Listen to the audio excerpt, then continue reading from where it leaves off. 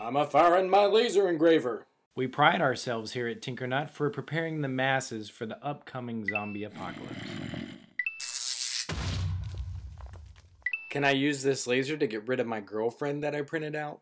Kevin, you know what, never mind. Yeah, you can do that. On the stepper motor, how did you find out where the 4 solder points went to on the Arduino stepper adapter? Most optical drive stepper motors have 4 ports that you can solder wires to. 2 are the plus and minus for the A side, and the other 2 are the plus and minus for the B side.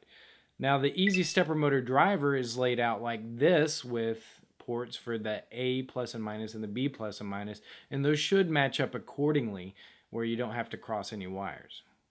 Will this work on metal, wood, and plastic too? I think that depends on the strength of your laser and the speed of your laser. I could totally make a program to do all those calculations for me instead of going through that long text editing process. If I had more time, I'd make one too. But if you or anyone else wants to beat me to it, I would love to see it, and I'll make sure you get the proper credit for it.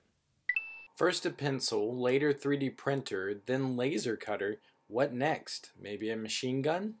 I was thinking of something a little bit more user-friendly. Maybe like some type of robot that pats you on the back and then shoots you with the machine gun.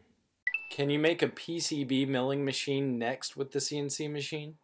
That sounds like a great idea, and I think it's going to be the one that I'll go with for next week's video, assuming that I can get it working.